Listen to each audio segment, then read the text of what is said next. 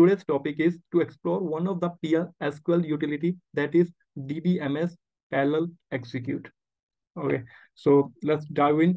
So the PLSQL parallel execute package allow a workload associated with the base table to be broken down into smaller chunks that can be run in parallel. So this is a professional definition. So in other layman terms, what you can say, uh, if you are aware of that parallel concept in Oracle, then I think this definition makes sense to you. And if you are not aware of that parallel thing, in layman terms, we simply tell Oracle to execute our request or SQL or any of the SQL query in multiple sessions parallelly, so that the output will be pretty much fast, right? So it optimize our solution. So this utility, you should always go for this package whenever you are whenever there are kind of straight parallel DML is not appropriate, right? You can't able to directly use parallel for some complex DML. So there, this utility we can pitch into in. Okay, so using this utility package involves some different steps. Like first we need to create a task. Okay, then after creating a task, we need to assign a workload to that task. Under that task, that workload we need to divide into by chunks. Means in simple terms, we created one task. Now using that task, you simply need to tell Oracle, okay, so you need to execute parallel process on our requested SQL by three methods: via row ID, the second one via column, and the third one via directly using SQL. Okay, we have these three methods in Oracle using which we can define our workload. Okay, so after we creating tasks and assign a workload method, then the final step is we need to execute the task. Okay, simply run the task. The check the status is completed, and when you are done everything, simply drop that uh, task. Okay, so this is a simple, sweet, brief description of what this utility is all about. Okay, now let's do these steps practically in our DB. Okay, so I already have login with my DB. Okay, so let's create something. So we first we need to create it. Okay, before starting to work on this utility, obviously we need one table, right? We need a table and a handy data on that table, and we're gonna use that table to test or as a dummy data we need to fill into that table. Okay, so let's first create a table and then dump some dummy data in that. So I already created some my SQLs with me, so to save the time, so let's create one table here. So this is a table I created, LG underscore table, layman, whatever the LG table. So let's create this table.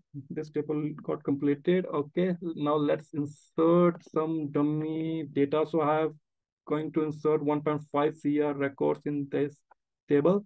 Okay, I use this append, so I think most of you are aware of this hint. So it will make our SQL insert fast. It won't find any empty blocks while inserting the data. It's simply append in the last available block in the Oracle DB. Okay, so and one small tip: whenever you use append, do commit your that insert before using this table. Okay, if you are not able to, if you won't commit after using append hint insert, then you won't able to work on this table, means any DMS. Okay, it will give you an error. You can check. Okay, so let's wait to insert. Okay, now 1.5 CR records got inserted in my table. I commit the command, then let's execute the stats to make sure everything is okay for Oracle to creating explain plan for this new table. Okay, so stats are up to date. Now let's see what we have in this table. So okay, so we do have some dummy data, right? It's around 1.5 CR. Okay, so we are good with the table. We created the table, we insert some dummy data in that table. Now let's dive into the first step. So what was our first step? So create a task. So we need to create a task for this parallel execution. So okay. So this is the this is how you need to use this create task procedure under this utility to create a task. You can also put a task command, but I simply ignore that. So I simply putting a simple one parameter, that task name. Okay, so this is the task name which you are going to create in the Oracle DB. So simply execute this command. So it got completed. Now you need to verify, or you can verify by using one table named user parallel execute tasks. Yes. So whenever you execute, you're able to see that the task is getting created, and this is undeclared because we haven't defined any workload type, right, method. So and the status is created. So we created this task. So we are good with the first step, right? So and in case if you want to drop any task, so this is the command. Okay, I'm not going to execute this, but just for FYI reference for you all. So this is how we need to drop any task. Okay, so we created one task. We checked in this table. Yes, this task is present, not yet defined. Its status is created. We are good with the first step. The other one is okay. So now we need to define the workload. Okay, and we do have three different methods. Okay, by row ID, by number column, and by SQL direct SQL. Okay, okay. Let's go with the first method. This is let's go with the number column one. So let me create a new sheet.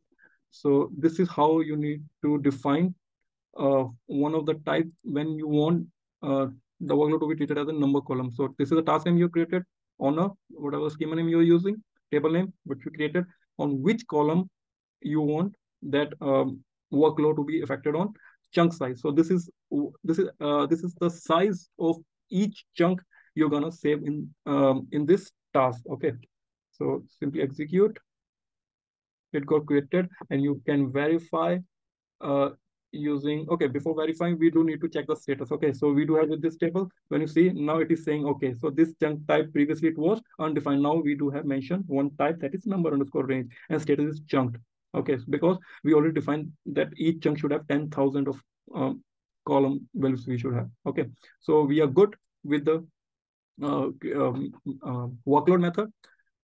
And in this table, you can see the actual chunks divided. So if you see, we have put the chunk size of 10,000. So you see each 10,000 set is assigned for this table. So in this particular table, we have 1.5 CR. So that 1.5 CR code is divided into 10,000 each set. Okay, so this is how you get this chunks, number of chunks you got for this table. Okay, so these are the two tables. Got it? So this is how, and okay, let's go with another one. By what was the one is by row ID or by SQL. Let's see. Okay, let's open a new sheet. Okay, let me copy my existing code. So this is the second method. If you want to define the workload using direct SQL, this is how you're going to define that statement. This is the direct SQL which you're going to use. Okay, utility create by SQL. First it was by number column. Now it was by SQL. Again, the task name, the statement, and by row ID, it will be false because we're directly going to use the SQL. Okay. So, okay, when I try to execute this thing, it will give me error. Why? Just because this task is already assigned to one method. Okay. So first we need to drop this method before assigning the another one. Okay. So go back to our column method. Okay, so this is a command how you're gonna drop the chunks, whatever created in the 10,000 pair. Okay, so let me drop the previous one. It got completed.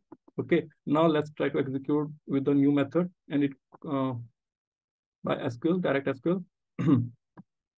It's taking time because the data is 1.5 CR, so that's why. So it got completed. Previously, it was throwing an error just because already mapped with some another method. We dropped that method and we now mapped with the new one. Okay, now you see that it is updated to number range and chunk.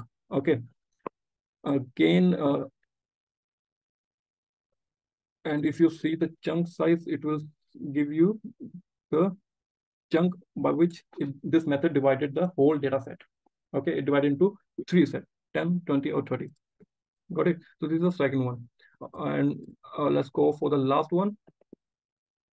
Last one is by, I guess, row ID is the one which left, right? So this is how we need to define a method by using row ID. Okay, and as I already told you, to map a new method, we need to drop the previous one, right? So again, we need to drop the whatever the method is associated with the task, execute.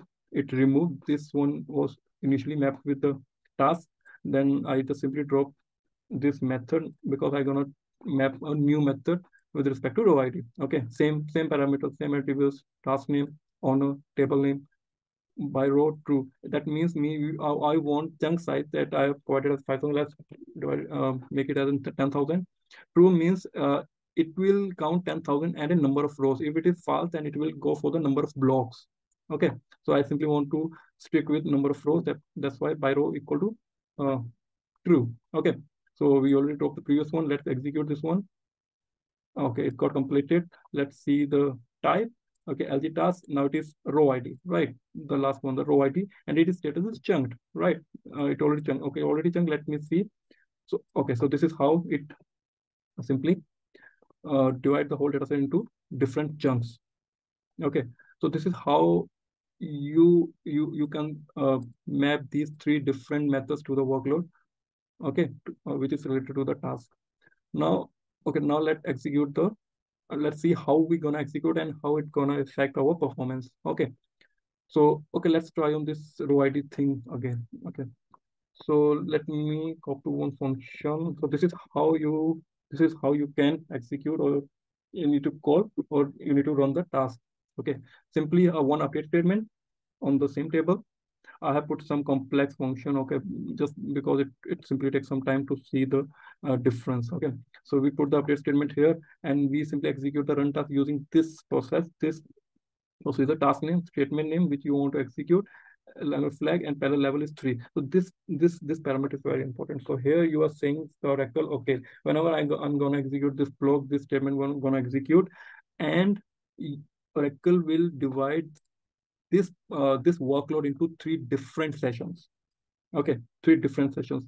Okay, so let me show you one thing. So this is another session I've logged in on. Okay, so here I have only one single session.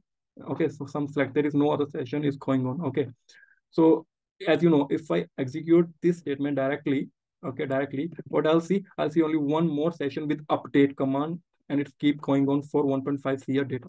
Okay, now see, I'm going to execute this one and then directly see how many sessions it got created. For me, it should be 3 different sessions parallelly for this single update command. Okay, this is what we understood when we discussed about the definition of this DBMS parallel execute utility, right? We simply divide our workload into different sessions. So we have mentioned that, okay, divide this whole request into 3 different sessions. So it will be quicker and it will take less time to execute. Okay, so this was our data. Okay, let's see. Okay, this was our data. Number of session ID is null for all. And in update, I'm simply updating the session ID. And number column is plus 110. Okay, this is a simple one. Okay, now see, again, I execute a single one. I execute this one and directly execute with another session. See, you got it? I've got 3 different sessions under DBMS underscore scheduler, 3 tasks. Okay, that means this single update statement is divided into 3 different sessions. Got it? So this is how this utility perform DBMS parallel execute. Got it? It simply divides the single DML request into 3 different sessions so that each session will take care of their own chunk data and it will execute simple. And it won't lock your table, or there isn't any deadlock via this, because it separately work on their fixed assigned area, that chunks. Okay, so this is how it gonna execute the data. Okay, so okay, my SQL got updated. Let me see if the table got updated or not. Yes, it got updated. Okay, so this is how we can use this DBMS parallel execute. Okay, so that's all for this topic for now. I simply encourage you to interact with the content, ask questions, share your thought in the comment section below. Remember, we are building a sporty community of learner here, so let's engage and grow together. So lastly, if you find value in this video and enjoy your educational content, don't forget to hit the subscribe button